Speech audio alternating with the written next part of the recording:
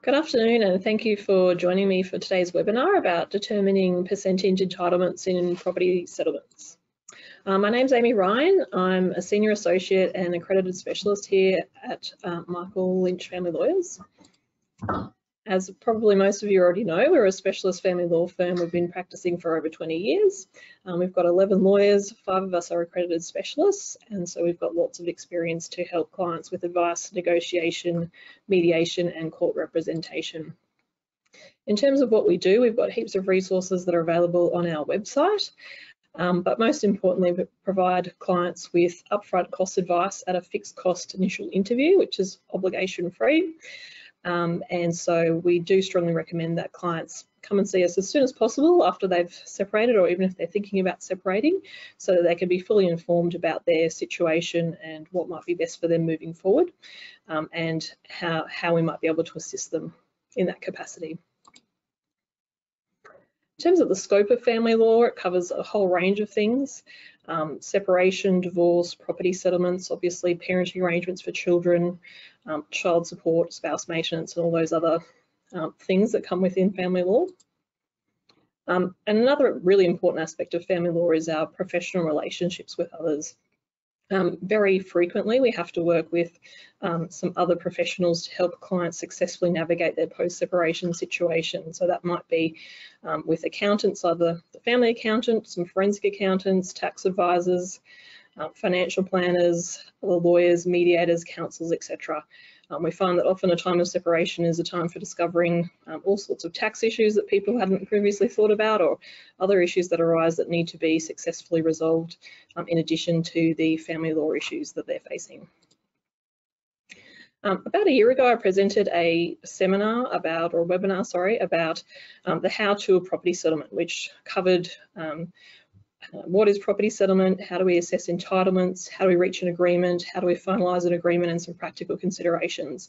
The recording of that seminar is available on our website if you're interested in some of those topics, but what we're focusing on today is how do we assess entitlements. So we're really drilling down into that particular topic.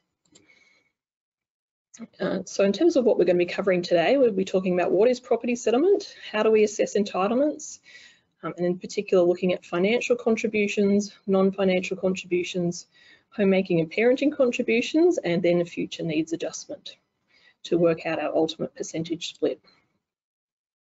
So the aim of today's presentation is to upskill you in family law so that you're aware of what the issues might be, but of course not training you to give family law advice. I just wanted to quickly talk about what is a divorce, just because people tend to use that term interchangeably when really what they're talking about is some other issues arising from their separation. So divorce is just the legal severance of the marriage. In Australia, it's a no-fault divorce system, so it doesn't matter who ended the relationship or why.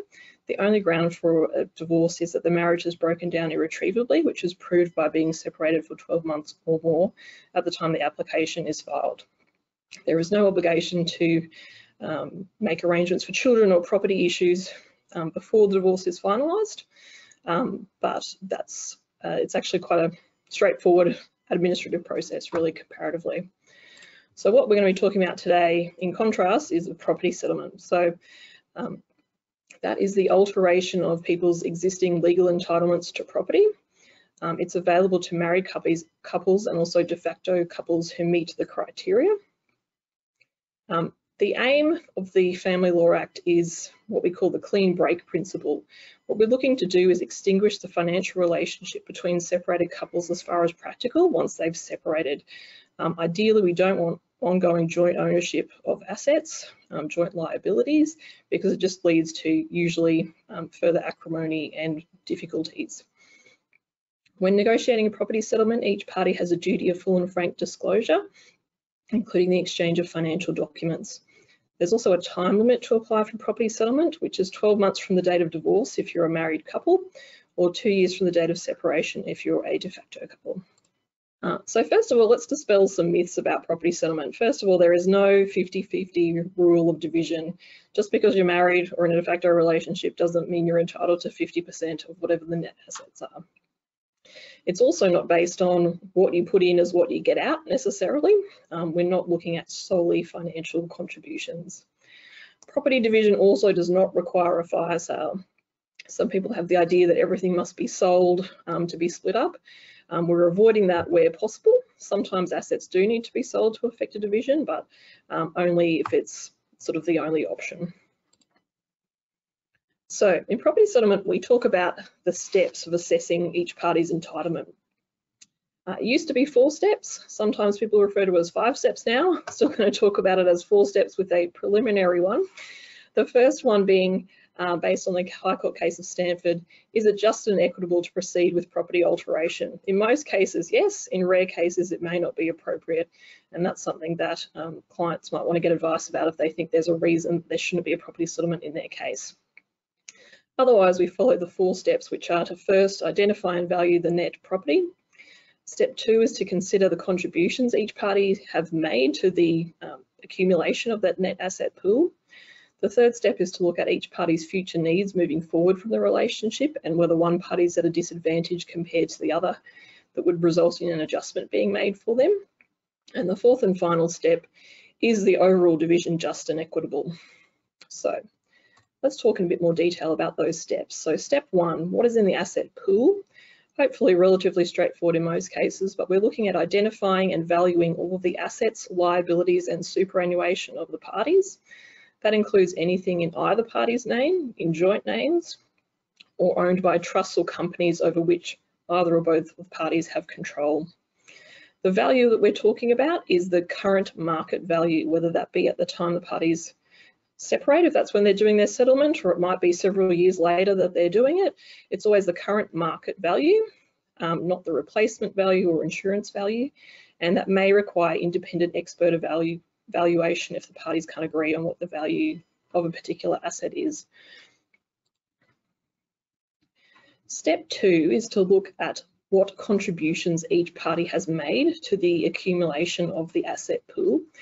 And we look at initial contributions, so essentially what each party had at the date of cohabitation, and in particular how that those assets, if any, have been used as a springboard for the accumulation of other assets during the relationship. During the relationship, we look at financial contributions, which of course can include income, inheritances, personal injury payouts, gifts and loans, redundancy payouts, sometimes lottery wins. Always interesting, those ones. We also look at non-financial contributions, so that might be conservation and maintenance of properties, renovations to property, managing investments and things like that. And also homemaking and parenting, which is a really important one, but can be a little bit hard to assess sometimes. But this can also include care provided by grandparents or other extended family members, and also care of children from other relationships. We also need to look at post-separation contributions. Sometimes they can be of quite a different nature to what was happening during the relationship, and particularly if the parties either delay in finalising their property settlement or unfortunately due to court delays at some time before their property settlement is dealt with, post-separation contributions can be quite relevant. And this is really a retrospective analysis. We're looking at overall all the different contributions during the relationship. How did that get us to the asset pool that we've arrived at? If one party has been assessed to make a greater contribution, then they will receive a percentage adjustment in their favour. And it's very much a case-by-case assessment. We're going to go through in detail some of the different types of contributions that can be made. You'll see that their list is almost endless. So really it's about assessing and weighing those particular contributions in that particular case as against the particular asset pool to arrive at an assessment of what's an appropriate contribution assessment. In terms of general principles, when we're assessing contributions, there is no starting point of equality. The assessment of financial contributions is not a meticulous mathematical exercise. To do so would give undue weight to direct financial contributions and overlook the indirect financial contributions, homemaking, parenting, those sorts of things. And in a long marriage where income and resources are devoted to the benefit of a family unit, it's impossible and inappropriate to have a detailed accounting of financial contributions. So this is definitely not an accounting exercise. It's more about the vibe, as it were. When we're looking at contributions, we can either adopt an asset by asset or a global approach. Asset by asset means determining each party's interest in particular items of property and looking at each one differently, whereas the global approach is about determining each party's interest in the overall net asset pool. Now, either approach is permissible depending on the circumstances, but generally the global approach is to be preferred. There are some examples where asset by asset might be more appropriate, such as a very short relationship, perhaps where the parties have kept their assets separate apart from purchasing, say, a home together, or where there has been significant post-separation contributions which need to be sort of looked at separately to the pool that was accumulated up until separation. Some rules of thumb. They're not rules of thumb, we're not allowed to refer to them as that, but I guess as a general principle, when you have long marriages or relationships, whilst there's no starting point of equality, a finding of equality of contributions is the most likely result. The reason for that being there's usually so many numerous and varied contributions over time to a marriage partnership that it's very hard to sort of isolate something as being a contribution for which someone should be given extra credit. However, in short relationships, it's quite different. And in particular, if there are no children, then the direct financial contributions to property tend to assume greater importance than other things like homemaking or non-financial contributions. All right, so let's turn to look at initial contributions. If a party brings significant assets into the marriage, that will be very important, but the disparity of initial contributions may be diminished over a long marriage due to the other contributions made by the other party. Some people talk about this as the erosion principle. It's not so much that the value of that initial contribution is eroded over time, more that there are usually so many other contributions in a long relationship made by both parties that sort of mean the initial contribution has less weight overall in the mix with all the other contributions. So the question is really what weight is to be attached to that particular contribution relative to the other contributions. And part of assessing that is what use has been made of those assets. Often what happens is someone brings, say, a property into the relationship or significant equity in a property, and that's been used as a springboard to accumulate the next home and the next property, and it's sort of there's a follow through there. If it's money that's just been spent on expenses like a holiday or something like that, it hasn't really reflected in the accumulation of the asset pool. So it's really assessing how it fits into the overall mix of contributions. It's certainly not a case of that amount that you brought into the relationship being quarantined and you taking it back out again. Certainly not in longer relationships, perhaps more so in a shorter relationship. When we talk about financial contributions, we're looking at both direct and indirect financial contributions. A direct financial contribution to acquisition, of course, would be, for example, purchasing a house. Direct financial contributions to conservation or improvement would be things like ordinary repairs, maintenance, and interest payments, which help to conserve a particular asset, such as a home. Or significant renovations, which add value, obviously, would be improvement of an asset.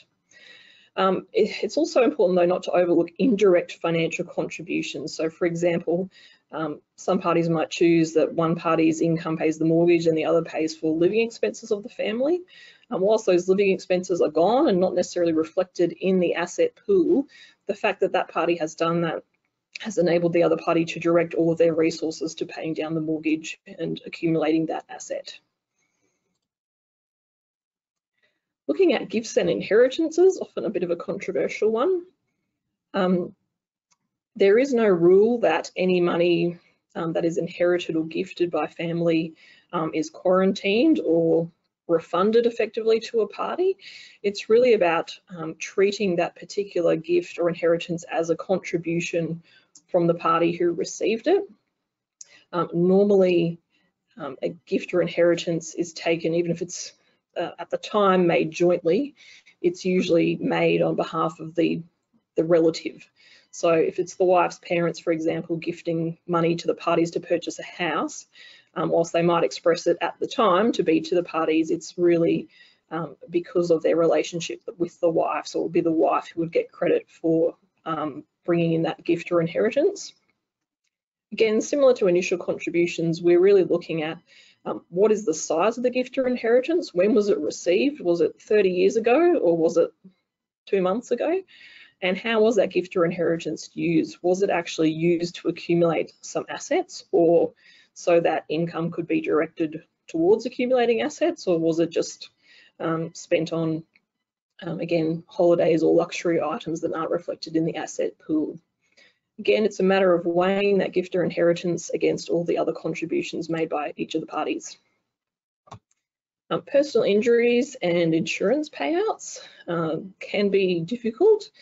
It really depends on what the payout has been received for and what it's, I guess, supposed to compensate the person who receives it for, and how has it been used.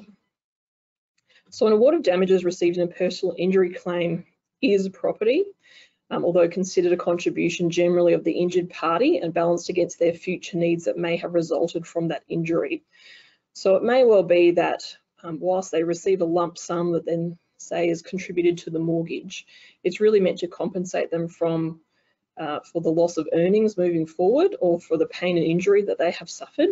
So it's certainly not looked at as a windfall most of the time. It's really to compensate them for something that they have lost out on moving forward.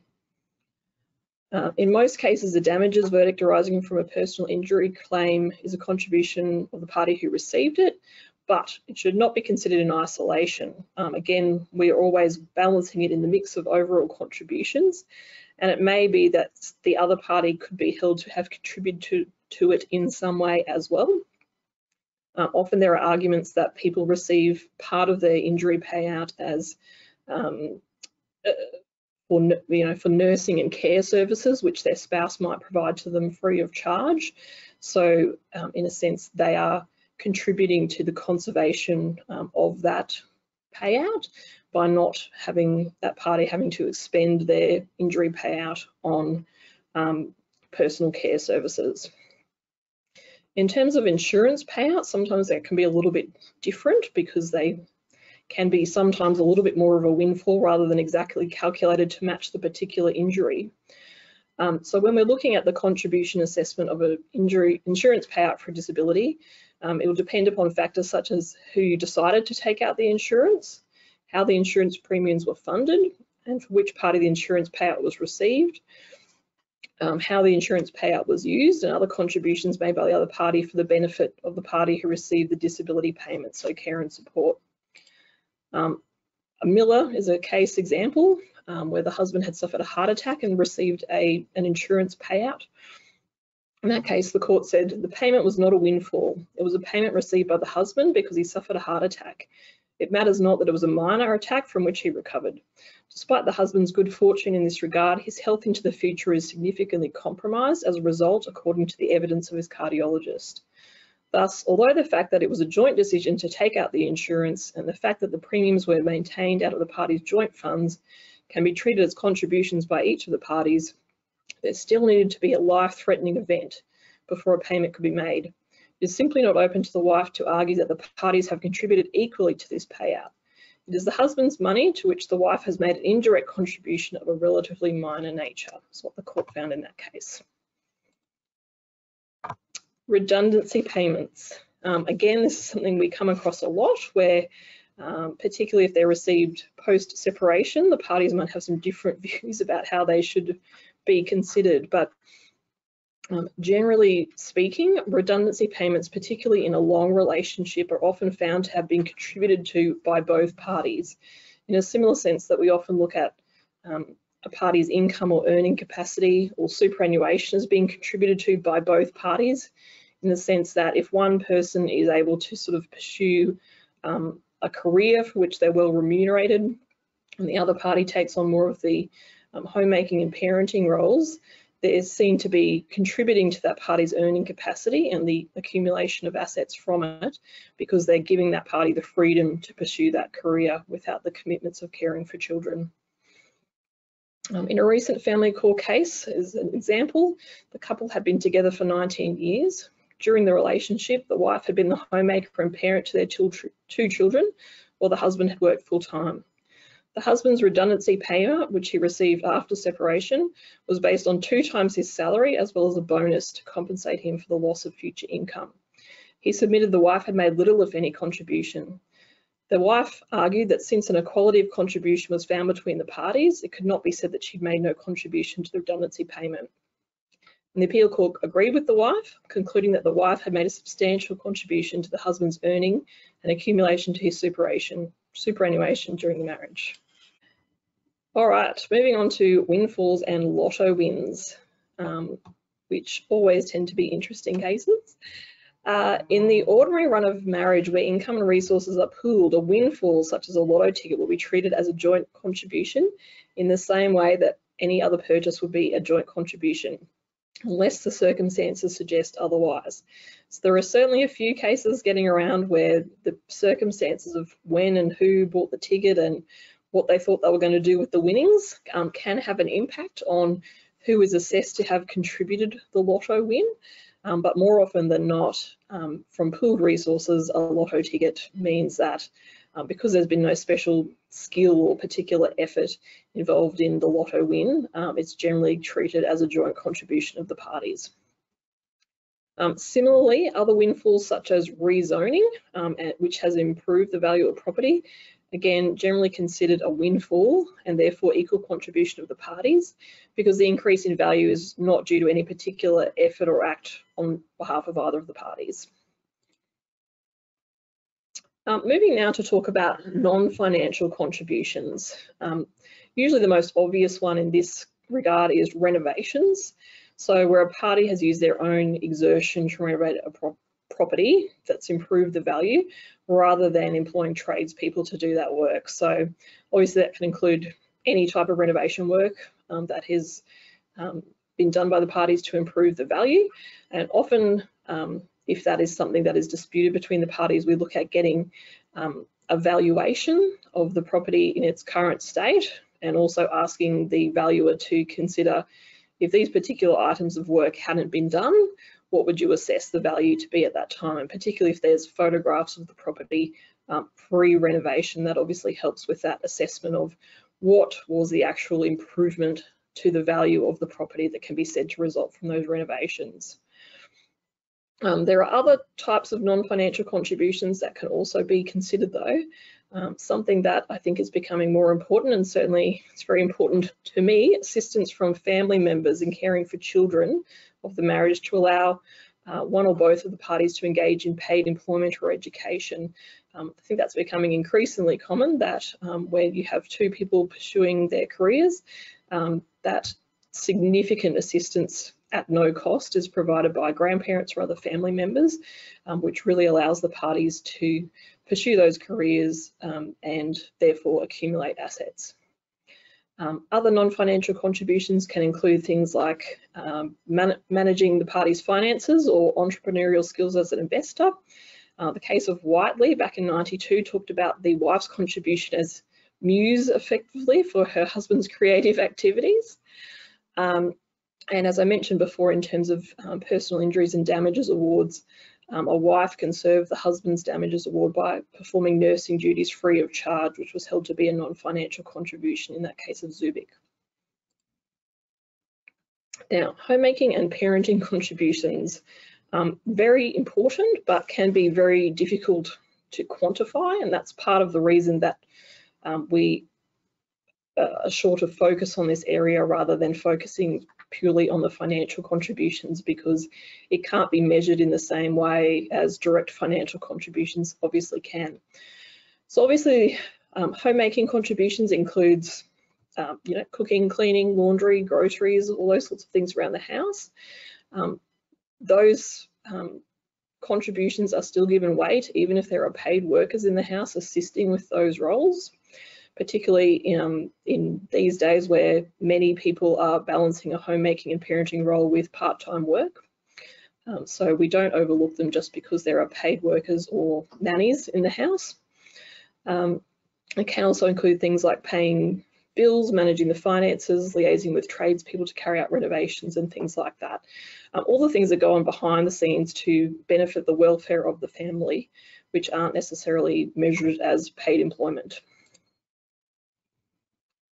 The reason I guess this gets so much attention is because the comparison of breadwinner and homemaking roles is difficult, because the evaluation and comparison cannot be conducted on a level playing field. We're talking about comparing fundamentally different activities, one which contributes to property and one which contributes to the welfare of the family. The breadwinner contribution can be objectively assessed, but the homemaker contribution is vulnerable to value judgments. And you would see over the history of cases since the Family Law Act was enacted in 1975, some very different ways that homemaking and parenting role can be looked at. In some early cases, it was actually assessed by looking at the cost of a paid housekeeper. But in the 90s, the court effectively said that wasn't an appropriate way of trying to assess the role of a homemaker and parent and what they add to the welfare of the family. Again, we're looking at some historical cases here, so we're always talking about the wife and the husband, but of course it can be either a same-sex relationship or the husband who takes on the primary care or homemaking role. But the point of giving it some real recognition and value is that the person who stays home is really allowing the other party the freedom to earn an income, work the hours that they need to pursue their career without needing to be concerned about care for the children, which, as we know, is not just time spent with them, but extracurricular activities, appointments, all the mental load that goes into running a household. You can see that that's me in my case, so it's close to my heart. But it's really important to place a value on that role and make sure that is assessed in a, or recognised in a real way, not just in a token way. The English decision of Lambert really, I guess, sums up the importance of that and dismisses some of the ways it used to sort of be looked at of are you an excellent homemaker versus an average homemaker and the value judgments inherent in that. In the case of Lambert, they said the danger of gender discrimination resulting from a finding of special financial contributions is plain. If all that is regarded is the scale of the breadwinner's success, then discrimination is almost bound to follow, since there is no equal opportunity for the homemaker to demonstrate the scale of her comparable success. Examples cited of the mother who cares for a handicapped child seem to me both theoretical and distasteful. Such sacrifices and achievements are the product of love and commitment and are not to be counted in cash. The more driven the breadwinner, the less available will he be physically and emotionally, both as a husband and a father. Discussion of homemaking and parenting contributions really leads into or ties into the controversial area of special skills or special contributions. The special skills doctrine is sort of dismissed in the cases now, but still lurking around, and it's about where there has been a special or extraordinary contribution which should result in extra weight given to that contribution, particularly if it results in the creation of large wealth. So the type of cases we're talking about are where the parties have started with nothing, and due to the business acumen of one of the parties, they've accumulated massive wealth, or people who have really innovated, invented something, done something which has created such a large asset pool that it seems like it needs to be given special weight. However, there's controversy in the case law as to if and when the doctrine should apply, and there's some cases which favour what we call the special skills doctrine and others which favour what we call the marriage partnership. So the special skills doctrine particularly came from a High Court case of Mallet back in the 80s. No doubt a conclusion in favour of equality of contribution will be more readily reached where the property in issue is the matrimonial home or superannuation benefits or pension entitlements and the marriage is of long standing. It will be otherwise when the property in issue consists of assets acquired by one party whose ability and energy has enabled the establishment of an extensive business enterprise to which the other party has made no financial contribution, and where the other party's role does not extend beyond the homemaker and parent. So again, they're talking about one person being an entrepreneurial genius, the other person being a housewife. Should the husband, in that case, be given extra credit for the fact that he's amassed massive wealth, whilst all the wife has done has looked after the home front? The flip side to that, the marriage partnership argument, which comes from a case of Figgins primarily, is marriage is and should be regarded as a genuine partnership to which each brings different gifts. The fact that one is productive of money, even in large quantities, is no reason to disadvantage the other. This all sort of came to a head in 2012 with a Brisbane decision of Fields and Smith, which went on appeal. In this particular case, it was a very long marriage of 29 years until separation. There was a further 4 years until trial and 5.5 years until appeal. Sounds fun, doesn't it? The husband and wife were aged in their 50s. The marriage produced 3 children, all adults at the time of trial. And it was agreed that neither party had made any significant initial contributions. So essentially they started that 29-year relationship with nothing. During the relationship, the parties established a construction business on the Gold Coast, of which the husband was the driving force. The wife was also directly involved in the business to some extent as a director and shareholder. The parties had sold 16% of the business to 4 of their employees in 2006. And they had built their extravagant home, which was completed in 2008 and was agreed to have a value at trial of $10 million. The total asset pool, including that home, was between 32.3 and 39.8 million. At trial, the judge rejected both the special skills doctrine and the marriage partnership doctrine, but instead made a 60-40 assessment of contributions in favour of the husband because of his ingenuity and stewardship with respect to the business. Sounds like special skills by another name. So the case went on appeal to the full court, and the crux of the arguments at appeal was an assertion by the husband that his contributions should be seen as special or unique or out of the ordinary, and an assertion by the wife that the wealth of the parties of whatever type and however described is a result of an economic, domestic and emotional partnership, such that it is unjust or inequitable to distinguish between their contributions. Obviously, the special contribution in this case was the creation of a very successful business, which started in 1990 and developed to the point at trial in 2012 of having a value of 32 to 39 million. What the full court said in that case is the words of section 79, which is the section which talks about this 4-step process and assessment of contributions, or rather not specifically the process, but the things we have to look at, does not provide endorsement for any category of contribution related to any class of property, for example, high wealth, being, by virtue of that category or class, more valuable or important than another. In each case, the contributions made by the parties must be evaluated in the context of the facts of the case. What that essentially is saying is there's not a monetary threshold over which you fall into some special category where there must be some special skill behind it that means someone should get extra credit for that. It's really about assessing in the particular case what actual contributions did each party make. And even though the husband in this case might be seen to have special skills, it's really, did he use those skills then to make a contribution that can assisted the parties to accumulate that wealth? And they approved of the assessment of the trial judge in that case of a 60-40 assessment of contributions because of, I think he had sort of a unique design for buildings, which he then sold very profitably, and that's how they developed that building business. The case of Greer and Malthus, which has followed the Smith and Fields, again tries to sort of explain that concept a bit more clearly, to say it's not the party's skill set which must be considered, but their contributions. Contributions are the product of many things: talent, industry, selflessness, and indeed luck, to name a few.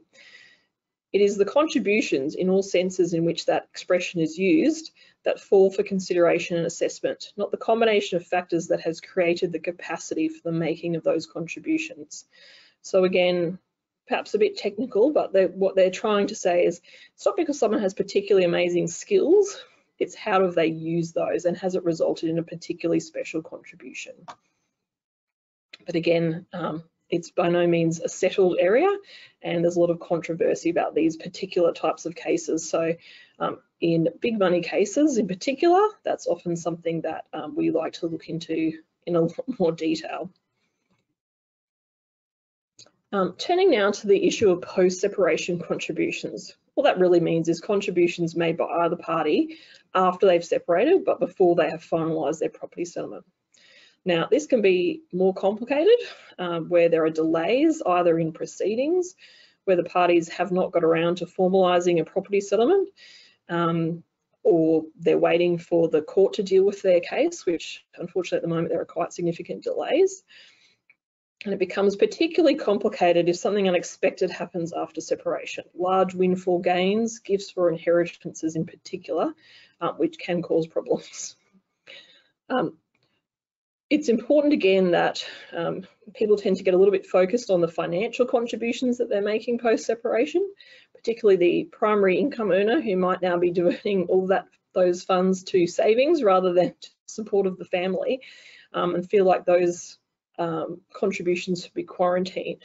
But it's important not to overlook that there are also post-separation contributions in the realm of homemaking and parenting that also need to be considered. Sometimes, if there's been a long period and the parties have essentially gone their separate ways, starting to take an asset by asset approach rather than a global approach is more appropriate, either for all of the assets or some particular asset that has been acquired post-separation. So that's just something to keep in mind. What's really important to keep in mind is that even in cases where you think you're in the clear, you might not be. There are cases where post-separation inheritances, lottery wins, and assets that have been accumulated from lucrative post-separation employment have all been included in the asset pool available for division, and the other party has been assessed due to their homemaking and parenting contributions during and post-separation to have been held to contribute to them, and they've been divided along with everything else in the asset pool. So ideally, get your settlement done as quickly as possible after separation.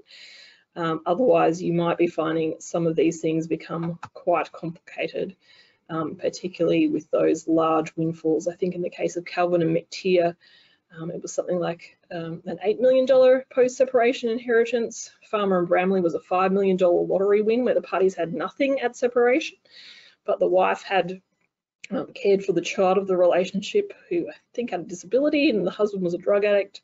She got a large portion of that lotto win, even though he'd won it some time after separation. So where possible, dot your I's and cross your T's and get your property settlement sorted out as soon as possible once you've finished, once the relationship is finished. Again, just looking at the importance of that homemaking and parenting contribution, which in a number of cases has got them over the line for those post-separation contributions. Not only must contributions of all types be considered over the whole of the time up to trial, but also the post-separation period can see contributions of a type made during the marriage become more onerous. For example, homemaker and parent contributions made within a household comprising the marriage partners and children, which are made by one party after separation, may be more extensive. In other words, someone who's lumped with the sole care of the children post-separation can be seen to be making actually a greater homemaking and parenting contribution than they were during the relationship, because it's all left solely to them post-separation. All right, now let's talk about bad behaviour. Sometimes we refer to this as negative contributions. Unfortunately, to the disappointment of many clients, infidelity and other moral wrongs are generally not relevant to the assessment of contributions. But in my experience, it can certainly be relevant to the dynamics of the parties' negotiations. However, there are some limited range of cases where those things do start to become relevant. The main case in this area talks about losses incurred by either or both of the parties during the marriage. For example, bad investment decisions should generally be shared, although not necessarily equally, unless one of the parties embarked upon a course of conduct designed to reduce or minimise the pool of assets, or one of the parties has acted recklessly, negligently, or wantonly with matrimonial assets, the overall effect of which has reduced or minimised their value. Very common examples of what we call wasteful behaviour, that's the reckless, negligent, or wanton behaviour, can be wasting funds on gambling, alcohol, drug use, deliberately churning through savings so as to defeat the entitlement of the other person. Those can all be deemed to be essentially a negative contribution, although the wasted funds can be added back into the pool as a notional asset. Some examples of some waste cases: Nicus and Anthis. The husband's gambling of between 200 and 400,000 was found to be in no way proportionate to the party's lifestyle or to his contributions during the course of the relationship. So the gambling was an aspect of the party's contributions which led to a finding that the husband's contribution to the non-inherited assets was only 10%. So essentially, whatever other contributions he's made were offset by this negative contribution of the funds that he wasted on gambling. Now again, as I mentioned, they're proportionate to their lifestyle. In a case where, say, there was a $30 million pool, that level of gambling would be irrelevant. In a small asset pool, that could be quite significant. The case of Karen and Laniga was an unusual one where the deterioration of a house while the husband had sole occupation of it was considered. And the trial judge found that the husband had wasted part of the value of the home. Part of that was based on a valuation where it was originally valued at $525,000. At the time of trial, the expert said it was worth $270,000 to $300,000, but would have been in the mid 500s if it was in average condition. The husband had cash available to fund the repairs, which the wife did not. But he also didn't really explain why he hadn't repaired it, and it seemed to be beyond just mere inattention to regular maintenance. The husband told the expert the property was structurally unsound and access to the house was only by way of a stepladder propped against the side of a house. So sometimes parties' acts of revenge post-separation can backfire on them, as it's appeared to in this case of this husband. Domestic violence can be relevant in a narrow range of cases if it impacts on the victim's capacity to contribute. I expect this is an area that's going to be developing more in future with the case law, given the focus on the real and lasting impact of domestic violence that has been at the forefront in the last few years. But the main principle comes from a case of Kennan back in '97. And they've said in that case that where there is a course of violent conduct by one party towards the other during the marriage, which is demonstrated to have a significant adverse impact upon that party's contribution to the marriage, or, put another way, to have made his or her contributions significantly more arduous than they ought to have been, that is a fact which a trial judge is entitled to take into account in assessing the parties' respective contributions. That is something that can be very difficult to prove in terms of trying to ask a victim of domestic violence to quantify effectively how that impact of that violence stopped them from being able to contribute themselves. So at the moment, it's a very narrow range where you have to show there's been, I guess, an economic impact of that domestic violence, but hopefully that's something that develops further in the case law as we become more attuned to the real impact of this issue on parties to a relationship. Okay, so now moving on to step 3, which is where we start to look, instead of looking retrospectively like we did with contributions, where we look back at how did we get to the asset pool that we've got, we're now looking prospectively forward from separation into the future, looking at each party's respective circumstances and what we call future needs, and how does that, is one party at a disadvantage compared to the other, and should they be compensated for that out of the asset pool? So we talk about identifying future needs factors which might be relevant in any particular case. The most common factors are comparative ages and health. Obviously, if someone is significantly younger than another party, they might have much more of a working life ahead of them. Any health issues can be important in the sense of either limiting a person's capacity to work and provide for their own needs. It also might involve significant cost if their particular health issue involves a lot of treatment or expensive treatment. Respective incomes and earning capacity, of course, is important, and we're looking at earning capacity rather than necessarily income. Lots of clients like to say, well, I'm just going to quit my job and then we'll see what happens. No, we're still looking at your capacity. So if you've been working in a particular capacity for a particular period of time, suddenly quitting your job isn't going to absolve you of that obligation. Likewise, each party, when they're separated, has an expectation that they will utilise their earning capacity. Now, particularly if someone has taken on a homemaking and parenting role during the relationship, suddenly being expected to work full-time and pick up where they left off with their career 10 years ago may not be realistic, but they still need to accept that their situation is different now. We're now looking at a situation where we have two households moving forward, and we can't expect that each party's financial situation will be the same as what it was during the relationship. So they need to look at exercising the earning capacity that they have and getting up to a point where it's maximised, I suppose.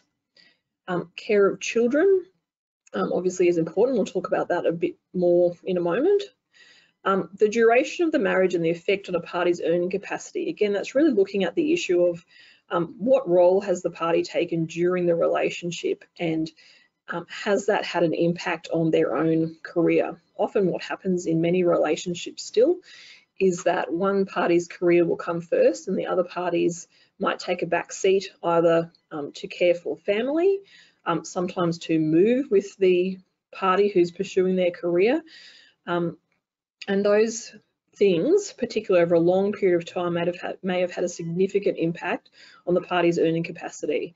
They may have started off on an equal footing many years ago, but if a long period of time out of the workforce is what's happened because of the relationship, then obviously that's going to have a significant impact on them. Retaining an asset with a contingent capital gains tax liability. What I'm talking about there is sometimes we refer to it as a CGT pregnant asset, where one party is taking on, let's say the parties have a house, the residential property, or sorry, the matrimonial home that they live in, and they also have an investment property. Unless that investment property is being sold, then the estimated capital gains tax on that property is not going to be included as a liability. Obviously, if something is to be sold to affect the property settlement, then the realisation costs, including tax, need to be taken into account. But if it's a case of the matrimonial home is being transferred from joint names to one party, and the investment property is being transferred from joint names to the other party, that doesn't crystallise the capital gains tax liability at that point. But the party taking on that asset needs to be aware that there may be, if and when that property is sold in the future, a capital gains tax liability. And sometimes, if that asset has been held for quite a period of time, that might be quite a significant liability. So while we're not taking into account as a exact figure taken off the top of the asset pool, it needs to be considered as something that's relevant to that party's financial circumstances moving forward. Future prospective inheritance, that tends to be relevant where the inheritance is very proximate. Just because someone expects that one day they will inherit whatever their parents' property is, doesn't mean that they're necessarily going to, and therefore the court isn't going to take that into account, because things could change, relationships could sour, those assets could reduce in value. They could decide to leave it all to the RSPCA instead.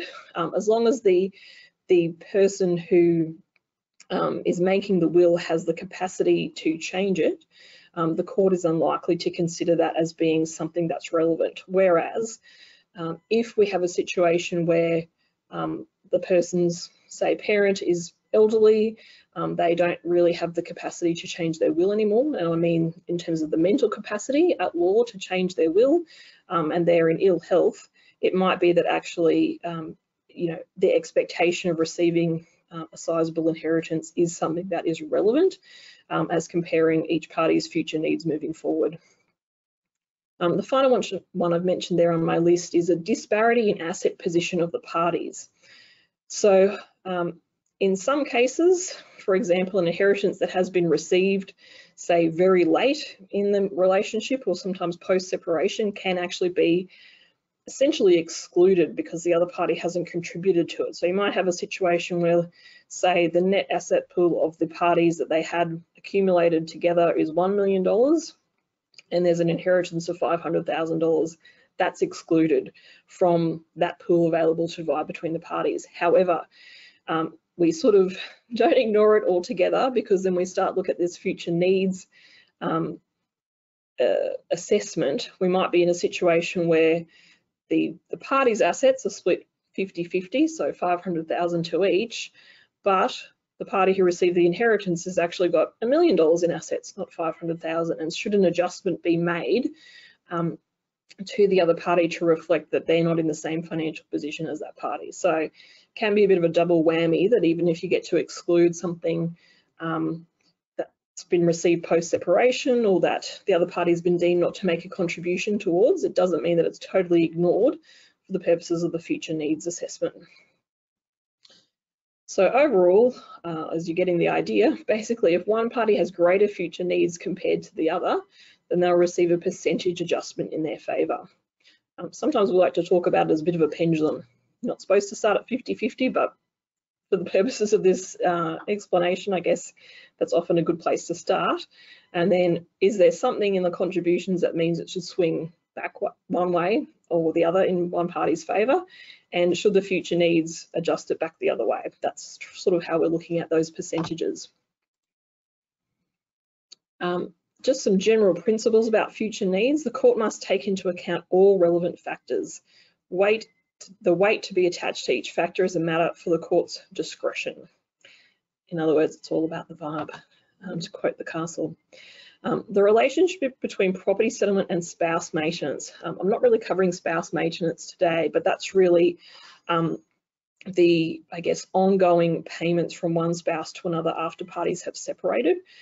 In Australia, that's not such a common feature, not like in the movies where the Americans like to talk about alimony being paid and things like that. Coming back to that clean break philosophy, the idea is ideally to have the parties to end their financial relationship when they are separated. Ideally, you don't want a situation where one party is beholden to the other to pay them money on an ongoing basis to support themselves. And likewise, you don't want the other spouse to have to be handing out cash every week to support the other party. So this is where this future needs adjustment is about trying to not exactly compensate for spouse maintenance, but basically if one party is at greater need than the other, to give them a greater share of the asset pool to then, make the most of, but to still go their separate ways. So in terms of the relationship between property settlement and spouse maintenance, we always look at the property settlement first, and then maintenance is only looked at in terms of what is that party's need for maintenance, taking into account their earning capacity, but importantly, taking into account the property settlement they've received. So again, we're trying to avoid double dipping there, but giving the person who's at greater need the opportunity to have a greater portion of the asset pool, if possible, to then use that to support themselves and compensate for the fact that they might not be able to financially recover from the relationship as well as the other party. However, the cases are clear, make it clear that the assessment of future needs is not a process of social engineering or trying to compensate for someone, having some bad luck, I suppose, or being in a bad situation. It's also important that we look at the future needs adjustment and the contributions adjustment for that matter in monetary terms rather than just strictly percentage terms. And what I mean by that is, people talk about, my friend got 70%. Well, what's the 70% of? Obviously in a small asset pool, every extra 10% is relatively small, and it might be appropriate to get quite a high percentage of an asset pool, particularly if the asset pool is small, but say the other party earns a very significant income. It's different when you have a large asset pool and every percentage is a lot of extra money. So you find that in smaller pools, you might tend to have a larger percentage split, particularly for future needs to reflect that disparity, whereas larger pools, again, looking at the monetary terms, 1 or 2% might actually make quite a lot of difference. Just coming back to earning capacity, again, it's open to a court to give weight to the ability of a party to earn income, especially where the opportunity clearly exists to utilise that ability. Whether it is or is not appropriate to require a party to work particular hours or work in a particular occupation is a question peculiarly within the province of a trial judge and needs to be measured on a case-by-case basis. So again, there's no clear or strict rule about, well, the relationship's over, you must go and work full time, you must return to a particular career that you didn't like, or it was fine for you to be a stay-at-home parent during the relationship, but now you must work full time. It really depends on the particular circumstances of the case, not only the parties' personal circumstances, but the overall, I guess, financial circumstance of the parties and what's reasonable in those circumstances. I've had a case where one of the parties previously worked as a chef and had good employment as a chef, but was actually allergic to a number of food items, which meant that she was constantly getting ill from work, and it wasn't really appropriate for her to continue in that employment despite the husband's views to the contrary. So you can find some unusual cases where, particularly if a previous career has been departed from because of reasons of impact on health or mental health, to suddenly at separation expect the other party to go back into that role is not always realistic. Care of children. Again, we're not really talking about the issue of child support today, but as the cases make clear, the payment of child support in no way compensates the custodial parent for the loss of career opportunity, lack of employment mobility, and the restriction on an independent lifestyle, which the obligation to care for children usually entails. So that's why the care of children is often one of the most significant future needs factors. It's the impact on lifestyle, it's the need to have suitable accommodation for the children and all of the bits and pieces that go with that. Extracurricular activities, it's a huge impact. You know, ideally parents are sharing that care of children post-separation, but that's not always the case. And even if the parents are sharing time relatively equally, often one parent is still, for want of a better word, the primary carer in terms of they're the ones that organise the birthday parties, the medical appointments, the extracurricular activities. They're the ones expected to take time off work if the children are sick. And all of that just impacts on the ability to just independently pursue a career without thought to those matters. So that's why care of children is often one of, care of children and earning capacity are really the two main future needs factors that impact almost every case. Life expectancy can be an interesting and particularly an awkward one, but is also becoming a bit more common in terms of particularly older couples choosing to separate. Unfortunately, if you have a short life expectancy, that also means you don't have much in the way of future needs. So the other party might get more of an advantage from that particular issue. And so you do sometimes see cases where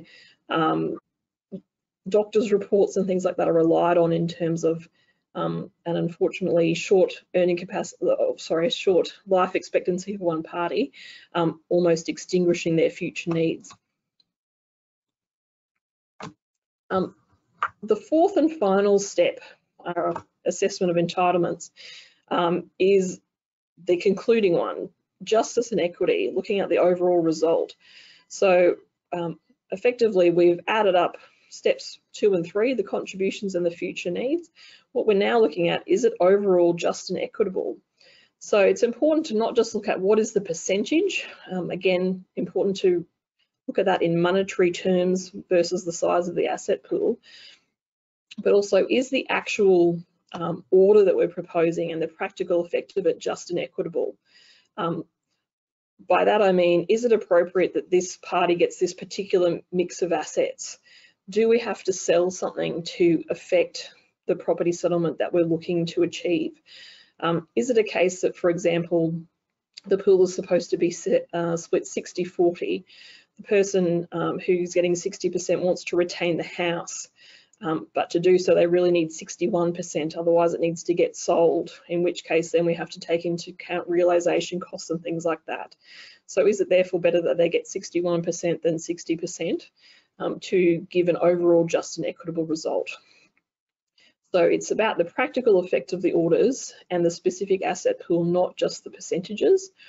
A particularly important aspect of that in many cases is superannuation. Often that is one of the largest assets of the parties, and depending on their ages and attitudes, it can be very desirable or very undesirable to have that large share of superannuation. For parties that are young, they often don't put a lot of value on that, and what they're looking for is non-superannuation assets to be able to, say, purchase a new home. So there is no rule that superannuation needs to be divided in any particular way. It's just treated as one of the other assets, and so the mix of assets, including superannuation, is discretionary.